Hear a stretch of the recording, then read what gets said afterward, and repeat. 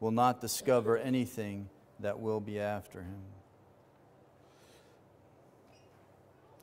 It's an interesting way to conclude this first section of chapter 7. And it's interesting that as you get into the rest of this chapter, Solomon makes some statements in verses 23 and 24. He says, I have examined all this by wisdom. I said, I am determined to comprehend this. But it is too far from me. It is beyond my grasp. Verse 24, whatever has happened is remote and exceedingly mysterious. Who can discover? In other words, it's far deeper than anyone can fathom. He's going to move into this contemplation that there are some things that are difficult for us to understand, and this is nothing new. He's done this before, but it really has gotten me to think, especially coming into the end section in chapter 7, because I started to realize that Scripture really, it challenges us to think counterintuitively. There are a lot of things that God reveals to us that we have to work our minds around. They don't come easy for us, right? And so often we find in Scripture that some of the most precious truths are counterintuitive to our fallen human nature.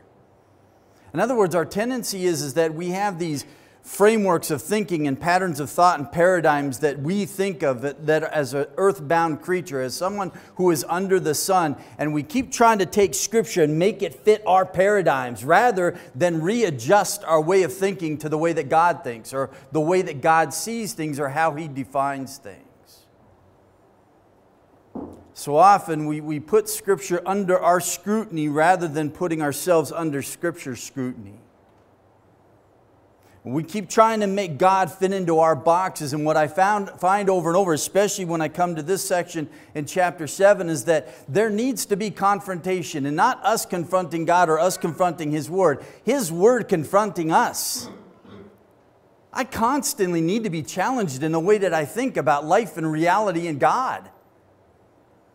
And I realize that there has to be, for me, a constant transformation. And Paul calls for this in Romans 12, right? That we need to be transformed by what? By the renewing of our minds. Think differently.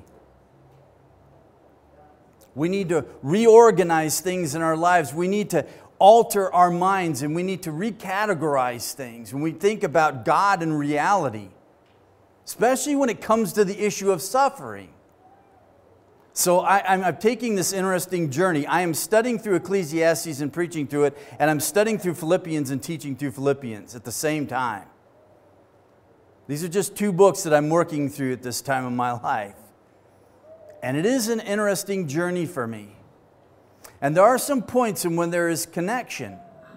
But I started thinking about this in relation to suffering, and Paul says in Philippians 1:29, he says something that is so startling to us about suffering. It isn't merely just inevitable, right? I mean, we understand we live in a fallen world, that suffering is inevitable in our life. But then it's also necessary. Now that's sort of a step that's hard for us to take sometimes. That suffering is necessary in our life. But Paul takes it further than that. He says that suffering is actually a manifestation of God's grace. This fits none of my paradigms. This does not fit in any boxes I have constructed for myself in life. And especially when it comes to the issue of suffering. And I just highlighted for you in the yellow, this is the word charis in grace. And so what's interesting in Greek is that you can take a root word and you can make it a noun, a verb, an adjective, a participle, whatever you want. You can do this, but at the heart of this is a verb. It's passive voice. It means God does it. And at the heart of this is grace. He says that suffering, not only faith, but suffering is a grace gift from God. Therefore, I'm not to think of suffering for the sake of Christ as a curse, but rather as a gift. No, that does not work for me, God.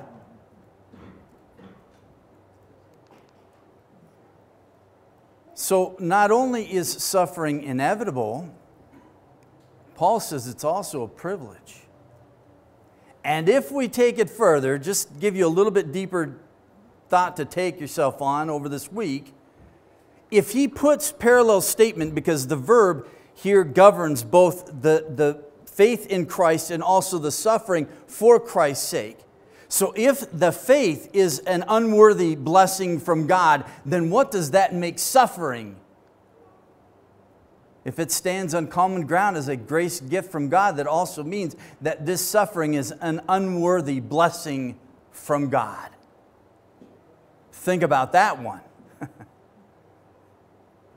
You see what I mean? It's like when we come to these things, we have the ways in which we think, and it is earthbound and it is under the sun, and we keep trying to take God and fit Him into our boxes, and that isn't how it works. And the more that I look to the God of Scripture, the more that I realize He is far bigger than any box I can ever construct for Him. God can't be limited to space. And it's like the disciples with Christ in the boat, right, when He stills the storm. And they say, what manner of man is this? In other words, we have no categories to put this man in. So John uses the same expression in 1 John chapter 3 when he talks about the love. What manner of love the God the Father has given unto us, that we should be called the sons of God. There's no love like this kind of love that we experience. There's no paradigm for this. This is something new and different for us. So this is where Solomon is going to take us in these verses to areas in our life that we need to rethink and reorder and to find ourselves molded by the truth of God. He's going to deal with the sovereignty of God. He started on this in chapter 6, verses 10 through 12, that God is sovereign over all things. In chapter 7 through 8, he talks about the inscrutable plan of God, and this is what he gets to in the second part of chapter 7, and then man's ignorance of the future, chapter 9, verse 1 through 11:6. But he highlights this in the end of verse 14, so that man will not discover anything that will be after him. In other words, you have no idea what the next day will bring. We plan like we do, but God, it's on the calendar. This is how my day is supposed to be. He says, no. I make the calendar. I determine the seasons of your life. You, however, respond within the parameters of which I give you. Thus comes wisdom. This is how we respond. So when dealing in suffering in life, God's providence, there is a tendency to diminish the character of God.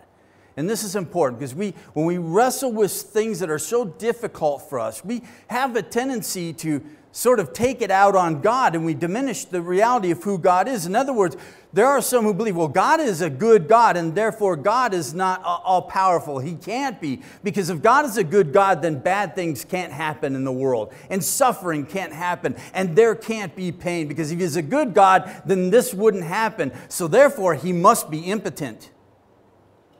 And as much as He is a good God and He would really want to do something about this, He just can't. But that's not the God of Scripture. God is all-powerful and He is good. Or sometimes we rationalize it and say, well, God just didn't know what the future was going to bring. So when we have a loved one who dies what we think is an early death, right, at a young age, and we look at this and we say, right, this couldn't be, so somehow God couldn't have known this was going to happen. Therefore, He doesn't know the future. And when He gives prophecy, it's just His best educated guess. He doesn't really know. I find no comfort in any of that. Who wants a God who is impotent, who can't control things? And who wants a God who doesn't know what's going to happen? Because I certainly don't. Someone's got to be in control. And we see what happens when it's just us. We make a mess of everything. So Solomon is going to bring us to the closing of this section. He's going to challenge us to consider God in light of His working. And one of the marks of maturity is the fact that we can look at life in perspective and that we can keep things in balance. And he's going to go back to the thoughts he had earlier in chapter 7, where he talks about the issue of having a quiet spirit, being patient, not being driven to anger, not responding in foolishness to the situations around us, not trying to make things happen, but trusting that the Lord will work out His plan. So we can find that life has a tendency to push us into extremes, and we know this in our own lives, right? We have a tendency to do this, but oftentimes the path of wisdom is the path of balance. And we can do this, right? And we see these fluctuating moments of our life, and we go through this kind of time and that kind of time. And the point is that we're not supposed to be moved this way and swayed that way, but find that fine line of truth as you walk through it all. And this is what we're all looking for. And God's wisdom enables us to do this, to handle the changing experiences of life. And so He's going to reflect on this, but it is cultivating this kind of calm, quiet spirit. There are so many things about how God is working we don't know or understand. There are enigmas to life. But that doesn't mean that we need to get flustered or that we need to panic. We can remain calm, stay patient. It's like sometimes in quicksand, right? And I liken sometimes problems in life like that, is that if you're stuck in quicksand, the worst thing you can do is struggle. Because the harder you fight, the faster you sink. So what you need to do is just remain calm. And take a look around you. And oftentimes God has given you that lifeline. It is right there. He promises He does this. He gives us that lifeline. We just need to stay calm, look around, grab hold of that lifeline, and hang on. And let Him drag us out of it. But so often we struggle and fight and kick and scream, and we find ourselves slipping deeper and deeper into that dark place we don't want to go. So Solomon is going to help us understand several things, and there are only three main points we look at this morning. Wisdom is better than wealth is the first one, in verses 11 and 12.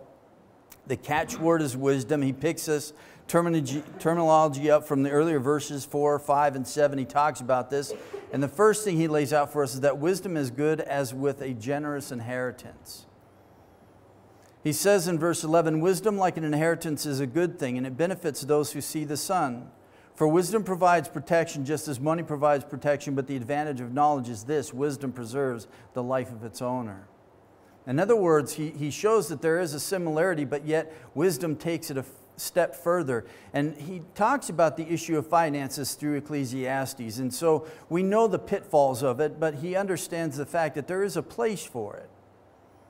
So he helps us to see that life is not only brief, but it's also filled with trouble. And there are those who possess wisdom and also who receive an inheritance.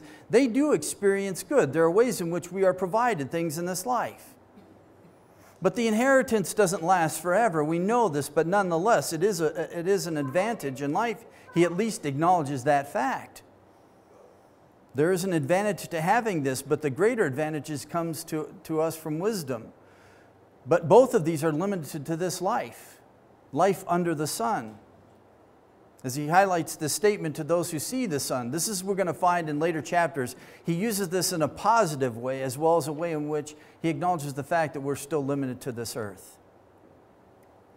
There are benefits to both of these things, and if you look back to earlier chapters, he talks about the reality of wisdom and how far it can go and what it's meant for, and the same with the issue of finances. But he takes us a step further in verse 12, and he says, wisdom is like a shelter, a shade, but it's a better protective shade.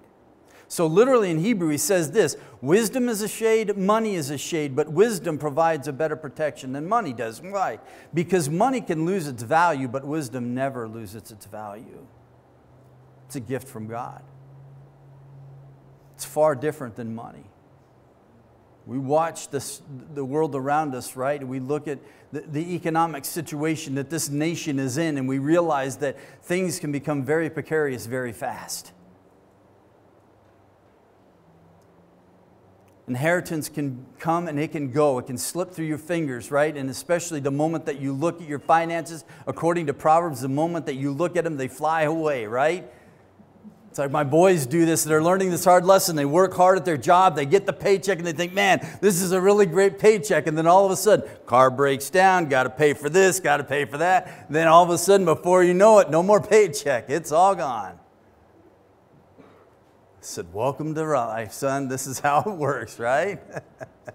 Just wait till you have kids. But wisdom, he says, never loses its value. And there is a place for it. And he's talking about biblical wisdom here. He's talking about the issue of right teaching that comes from Scripture, which produces right thinking, which produces right choices and right living. And this is what we need. And so he's going to highlight the positiveness of wisdom. as he walks through the rest of this book.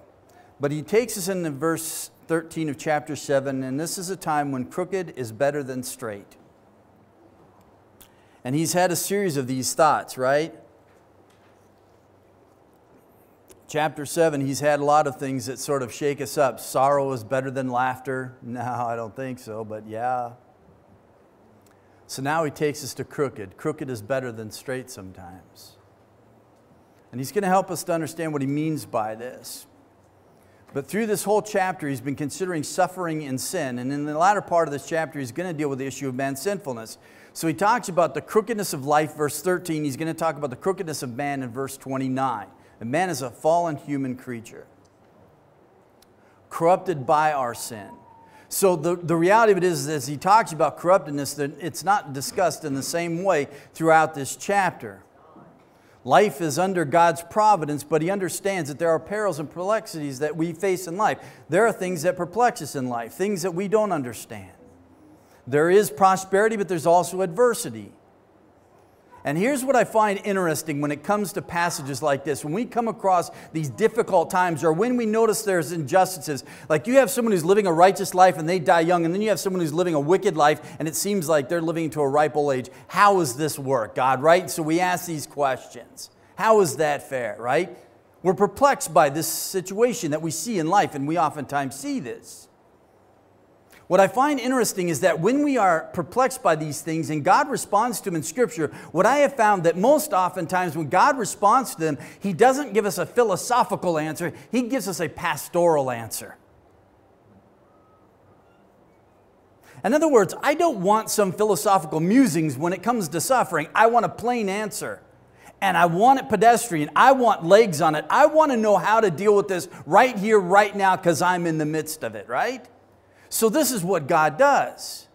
So it reminded me of some statements that were made. God's servants don't live by explanations, but by promises. It's an interesting thought, isn't it? In other words, they go on to say, explanations satisfy curiosity and make us smarter, but they don't heal. Sometimes this is our problem. We look at situations in life and it's mere curiosity, right? We want an explanation from God. We want all the ins and outs. But I have found over time that I really don't want to know all the ins and outs because I wouldn't understand them even if God explained them to me. I'm still wrestling with sovereignty of God and willing choices of man with real consequences, right? How does that work? So I know that oftentimes I look at something and I ask for an explanation. I really don't want the explanation, right? Just give me a promise. And this is what God does. Because what happens is that promises actually help build our character. They make us trust in God. God says, you're going to go through this, I'm going to do this, right? So I was reminded of 1 Peter 5 on Friday night with the young people. Humble yourselves under the mighty hand of God, and He will exalt you in due time, in its proper season, right? Promise. So what's interesting about 1 Peter is he deals with all of these adverse things. He takes worst case scenarios, unjust, hostile government, an unreasonable, unjust owner of a slave, an unbelieving husband who's disobedient to the word, right? He picks all the worst case scenarios, and he says then at the final end of 1 Peter, he says, humble yourselves under the mighty hand of God, and He will exalt you in due season. So what do I need to do? I need to trust God. And I need to cultivate a spirit of patience as I wait on Him to fulfill and work out His plan in and through my life. Yes, there may be things that we need to do. However, I need to trust God all the way through it all. So Solomon takes us and he echoes this statement he's already made in chapter 1, verse 15. What is bent cannot be straightened. The basic twistedness of our experience in life then, he says, isn't fate, it's God's design. And wisdom acknowledges the fact that God is orchestrating things in life, right? We look at these bent, crooked moments in the pathway of life as we're walking this narrow road, and all of a sudden there's these bends that we have in life, and we wonder what in the world is going on. And sometimes we just throw it up there, well, it's just fate at work, right? No, it's God work. So literally what Solomon says to us here in verse 13, he gives us an imperative. Twice he gives us an imperative in these verses. And both of them it's consider, or literally see. See the work of God.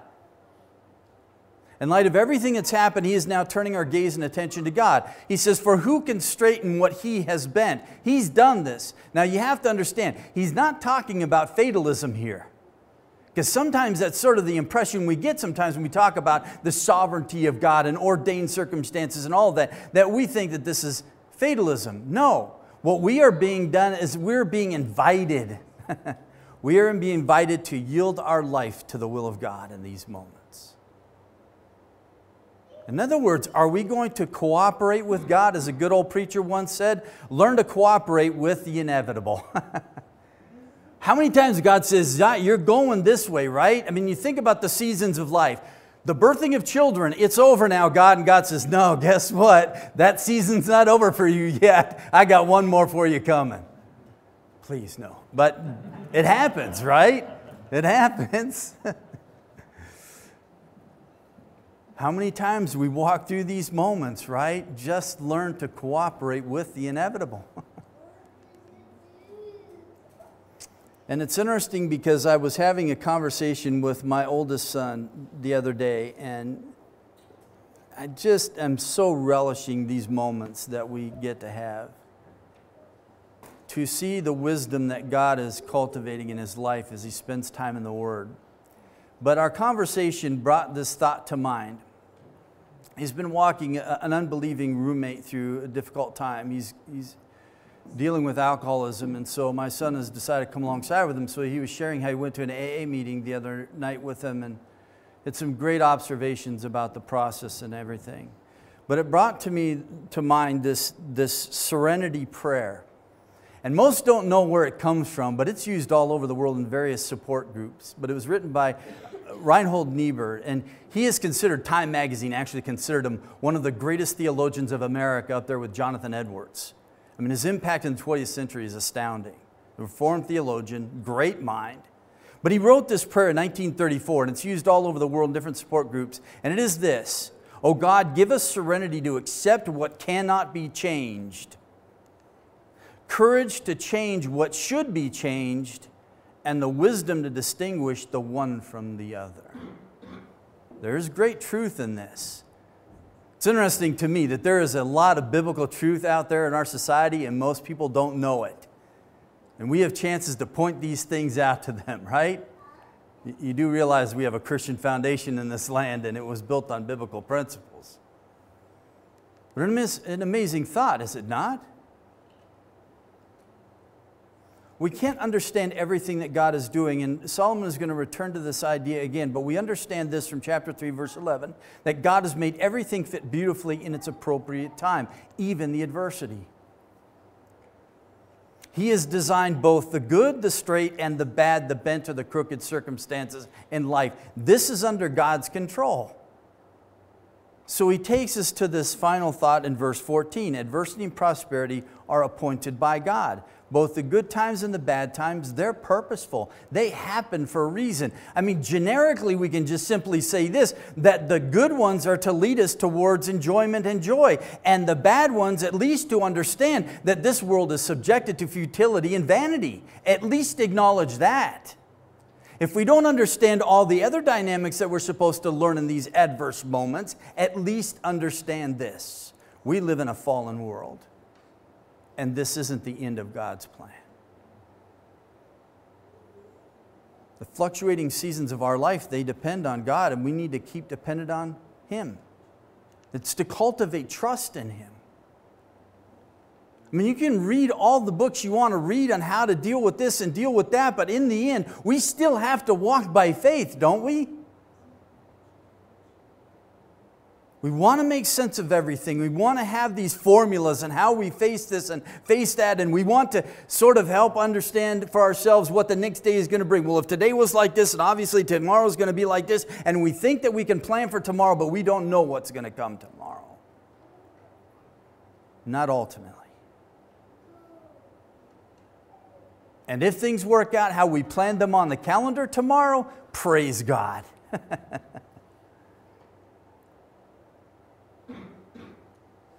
And I'm not looking forward to tomorrow, so I'm trusting the Lord in this. Wisdom helps give us perspective so that we aren't deterred when times are difficult, so we don't turn our back on God and walk in the opposite direction. But they also help us keep us from being arrogant in times when things are going well, right? How quick we pat ourselves on the back by the jobs that we do. Good job, good job. And how seldom then we stop to take the time to thank God for all the good things that come in life.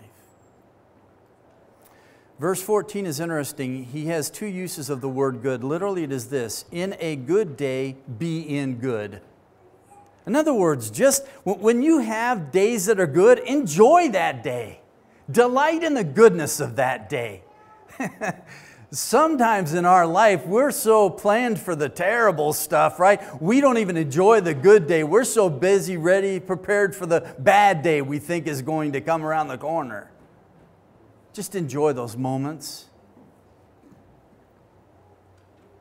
I'm learning this with the kids, and by God's grace, I'm learning it before they're all out of the house. But you know, you're so bent on trying to just direct and shape and do all of this stuff that sometimes you forget to just delight in the moments that you have with your kids as parents.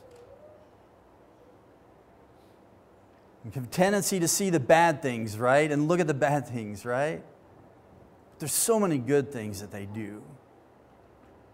Sometimes we forget to stop and just rejoice in those things and thank God for the work that He's doing in their lives, right? In spite of us. When you have good health, when there is happiness, enjoy that. It's a gift from God. Sometimes we feel guilty. I do. Sometimes I feel guilty when things are going well. Partly it's just because I know that I'm a sinner and I don't deserve it, so. But when I don't delight in those things, then I'm not acknowledging the God of those moments, and therefore then I'm not giving Him glory. And thus then it's shame on me, isn't it?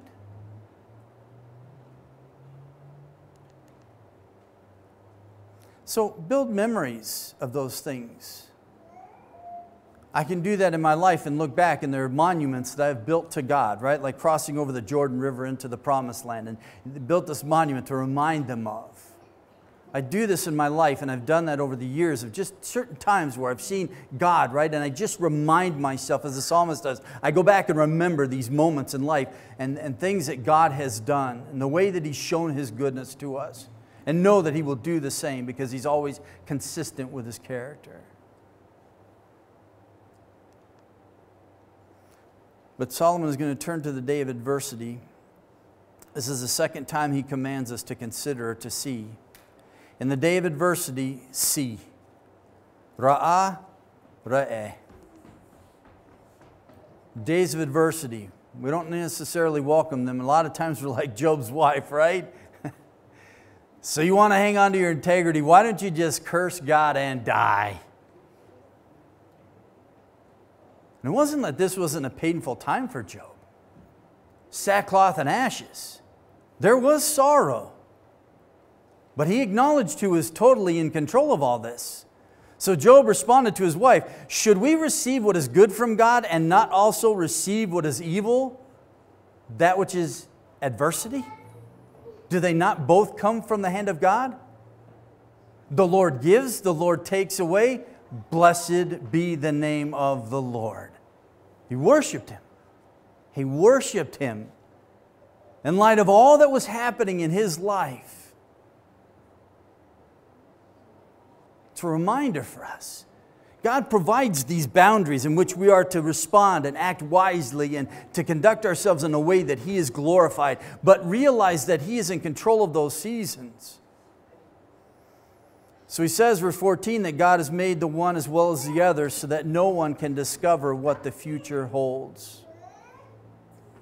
Just when we think we've figured out the formula, Job's friends, right? Just when you think you got it all figured out and you can figure out how God's going to work next and you can respond to it and we'll cultivate this nice formula to handle all of these different things, and then all of a sudden God changes the situation and out the window goes the formula.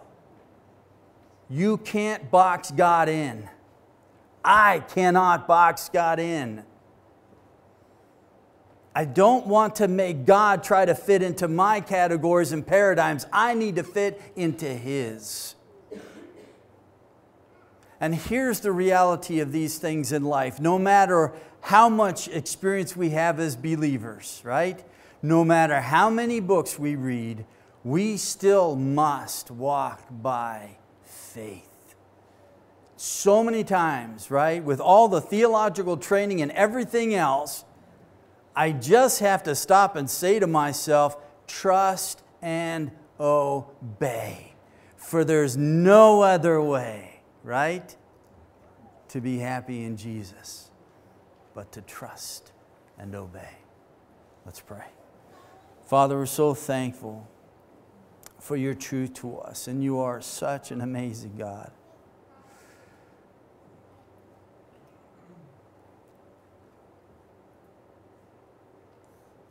You are so good to us.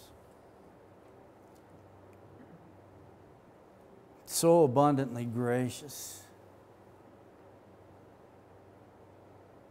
Incomprehensibly so, Father. There's so many things about your gracious working in our lives that we just don't even understand. All that you've blessed us with in Christ and the eternal hope and reality of what awaits us.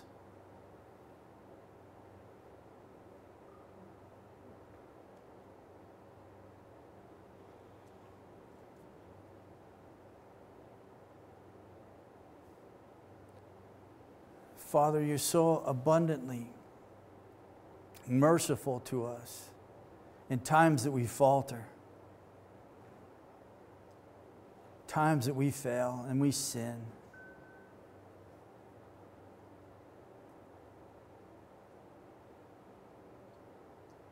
And yet when we cry out and we confess our sin to you, there is forgiveness.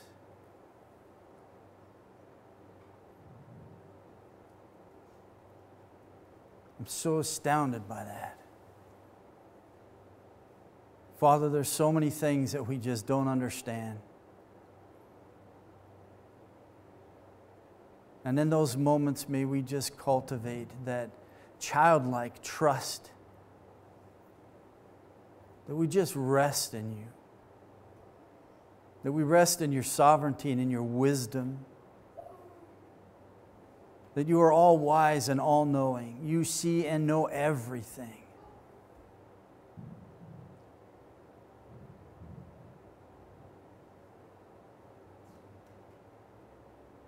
May we remember in the difficult times of our lives that you're in control of those bad days as well as the good ones.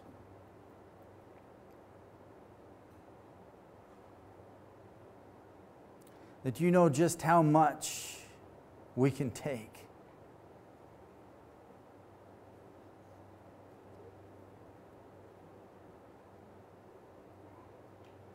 May we remember that, Father, in these moments, it's just about refining, that your fire is never meant to consume us, just to refine us, just to remove that dross from our life, that sin, that earth-boundedness, that under-the-sun perspective. All of those thought patterns and paradigms, Father, that we need to get rid of, so that we can see life and the world around us the way that you see it, that we have a biblical worldview, that we have a divine worldview. Because other than that, Father, then we are out of touch with reality and we are out of touch with you.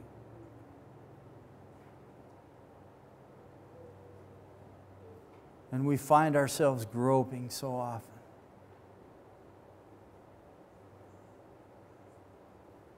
May we keep our eyes fixed on your work. May we seek to understand your will as far as we can understand it. But may we always just walk in trust. And may we always obey your word. Pray for your blessing upon all your people this day. And it's in your name we pray.